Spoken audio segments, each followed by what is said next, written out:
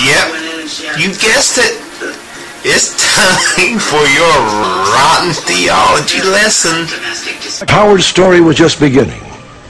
He was about to embark on what is commonly referred to as a near-death experience. Thousands of people have described such episodes as warm and comforting, even heavenly. Howard Storm, on the other hand, believes his near-death experience took him straight to the depths of hell. What makes his story even more remarkable is that at the time Howard was an avowed atheist who believed in nothing. Not God, not heaven, and certainly not hell. And in that complete despair and pain and hopelessness, a small light appeared and got brighter and brighter and brighter. And I felt this brightness reach down and pick me up, and I was like all healed and whole and full of the most wonderful physical ecstasy. And he called a number of angels around us, and they showed me the effects that I had on other people, how it hurt other people. And I think to myself, I'm scum. I don't belong here. They've made a mistake. And then for the first time, he spoke to me and said, we don't make mistakes. You do belong here.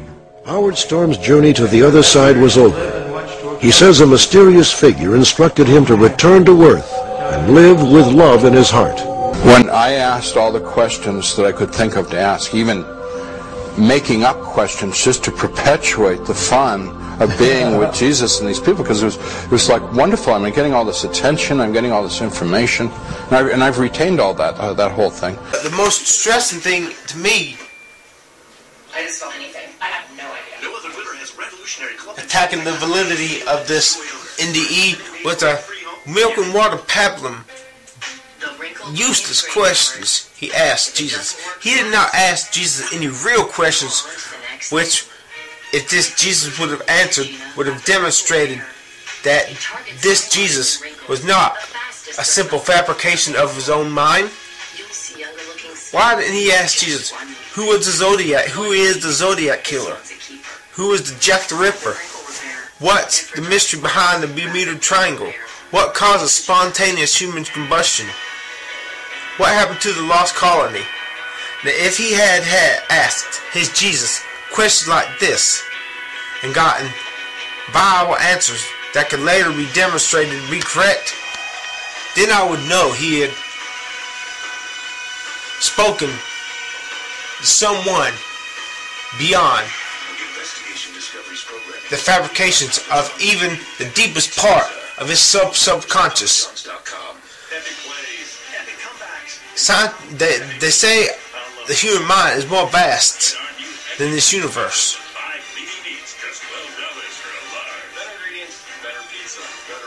So the mind is capable of producing visions and meetings with Jesus, Muhammad, God, that seem so real, but deep down the mind, and deep down beneath the subconscious, the mind knows that it fabricated these experiences. Hence, Howard Storm says, it became an obsession with me to wonder whether my experience with Jesus and his angels was real, or the product brought on by the trauma of a dying brain. Deep down inside, he knows this bullshit. He just don't know it. You get the fucking picture. You know, why didn't Howard Storm interact? He said in a video, he was asking him every question he could think of. When I asked all the questions that I could think of to ask, even making up questions just to perpetuate the fun of being with Jesus and these people, because it was like wonderful. I'm getting all this attention, I'm getting all this information, and I've retained all that whole thing. Perhaps really offensive to me, Howard Storm,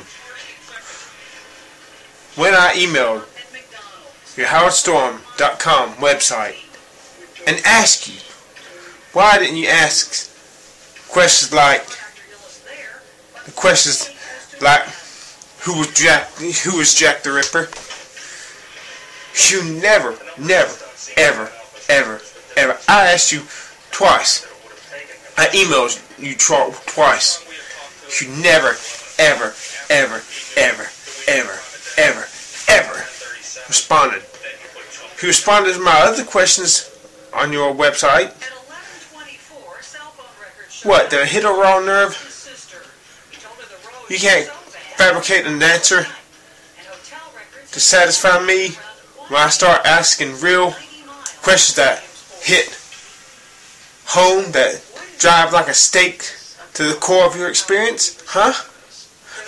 Why in the fuck didn't you ask Jesus any real questions that would have demonstrated that this was not, you were not forming answers out of your subconscious mind, that you were actually getting answers from a consciousness outside of your consciousness?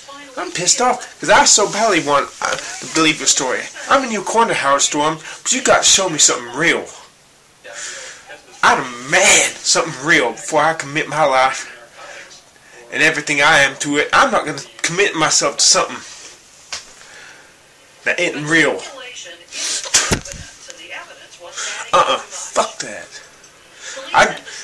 Right now, the realest thing I know is what I want, what I love, my dreams. What I want to love people. So long as in loving people, I love myself. And until I see something real, I will not change, you motherfucker. Why? Howard Storm, believe it or not, I want your experience to be true more than anything. But you gotta show me something real. And the fact that you say that it became an obsession with you to wonder whether your experience with Jesus and his angels was real, that raises 3 red flags right there. Because let's face it, when a person gets saved, born again, he knows it deep in the innermost core of his being. There may be moments when that try to make him doubt it, but this dying thing deep within persists, will not leave him alone. Even if he backslides and wants to believe there is no Jesus, deep down he knows it, and there is nothing that he can do to convince him that, no matter how hard he might try to convince himself that the inner reality that there is a Jesus, there's nothing that can make him believe that it's not true anymore. Because he has been born again in the spirit, in the innermost core of his being. Howard Storm, did your NDE touch the deepest core of your being? I'm not talking about just your soul. Did it touch your spirit, the core of your being?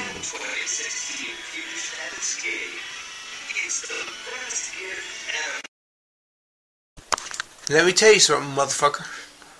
If I ever have an NDE, now I've been given a chance to ask any question I could think of. And you said you asked questions until you were exhausted. Couldn't think of anything else to ask. You mean you never once heard about the Zodiac Killer and about Jack the Ripper and wondered who it was? You never once wondered that? Look, Bubs, if I get the chance to ask Jesus anything I want, if he sends me back, there's going to be a cure for AIDS. There's going to be a cure for cancer. There's going to be a cure for that fatally familial syndrome, mad cow disease.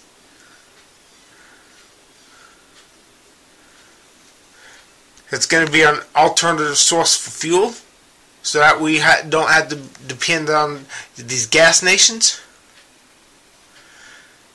And I will come back with knowledge that will demonstrate that I have truly been in the presence of God, as opposed to just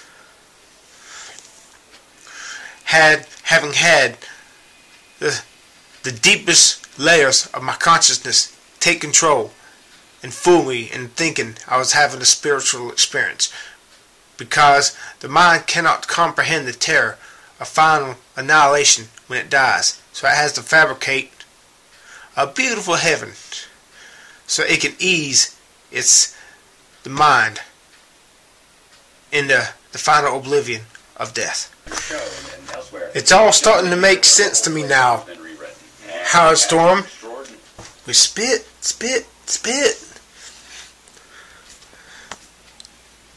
Perhaps the biggest red flag is when you say, in more than one place, when you doubted whether your experience with Jesus and his angels was real or brought on by the trauma of a dying mind. Interestingly enough, you never once questioned whether your experience in hell was real or not. In fact, you don't even like to think about it because it totally traumatizes you. So I think you got a hold of a counterfeit Christ. Another video on that. Ye shall know them by their fruits, Jesus said. Do men gather the grapes of figs or figs of thistles or something like that? Every time I have called you looking for a tiny little blueberry, it was like walking through a briar patch filled with thorn bushes. So by your fruits, Howard Storm, you are a false prophet. You are a false teacher. And if any Christian with half a theological, half a knowledge of the Bible reads your book, must come to the conclusion that, hey, something's fucked up here. This book and the Bible do not go together like pieces of a puzzle. I know that there is an interest in God in everyone, even if they say they don't believe in God. Even with you? Yeah. Before the event? And there's a battle going on, raging on inside of them. But I want to say something in response to this. Don't believe you, don't believe Don, don't believe me, don't believe TBN, don't believe the church. Go to the source. If you go to the source, if you say, Jesus, I need you. I've never believed in you and I don't know if you're real, but Jesus, I need to know if you're real. Will you come into my life? If you do that, and if you mean it from your heart, and if you sit there and wait, and don't get all frustrated and get impatient and stuff like that, but just say, Jesus, Jesus, please come into my life. I've been a rotten person. And I don't know why you touch a piece of filth like me, but please, Jesus, come into my life. Which is what I did. He will come. Yes. You know, it may not be. Look, Howard Storm, I don't give a good goddamn how many other people you show love to. That gangster who you flew down to meet him to help him with his dying mother. Working in the soup kitchen, showing love to the homeless. I can only judge you by the love you show or do not show to me. As far as I'm concerned, Howard Storm, you have turned me off. You have made me turn my back on God and Jesus. How does it feel, hypocrite? You have filled me with hate, because I so badly wanted to believe in that your God and Jesus was the real Jesus. What's the alternative? This? If this is how God and Jesus is, I'm turning my back on him. Hopefully I can come back right before I die and go to heaven because I don't want to go to hell. But me, give up what I love for a God like this? Fuck that and fuck this God too. And fuck you three. Howard Storm, interestingly enough, in Proverbs 14:12, it says, "There is a way which seemeth right unto a man, but the end thereof are the ways of death. Even in laughter, the heart is sorrowful." That means, even in your joy, when you're loving others, thinking you're doing service to Jesus Christ, there is a disquietedness in your spirit, wondering, hey, I've heard other theologians, and they say stuff that is frightening, that is not like the Jesus I met on my NDE. How do I know that I didn't meet that the Jesus in my NDE wasn't the product of my dying mind, and that these theologians, how do I know that they're not spot on, and that I have been slipped a counterfeit, and that when I die, I'm going to find out I was wrong? Is that why every time, without fail, I've emailed you asking you when you had a chance to ask Jesus every question you could think of? I asked, why didn't you ask him any real questions?